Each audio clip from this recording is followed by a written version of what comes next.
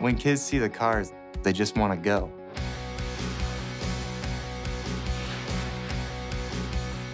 Physical therapy can be boring, intensive, painful. We're trying to make it fun again. Go Baby Go at IU is a program to create cost-effective therapeutic assistive devices for kids.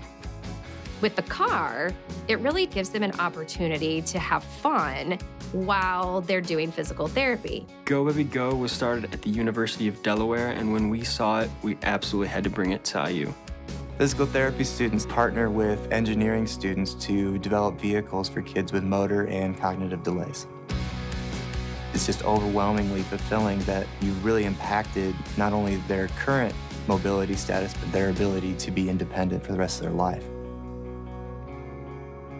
The way the kids react, it brings tears to your eyes because it really empowers them to do what they want to do.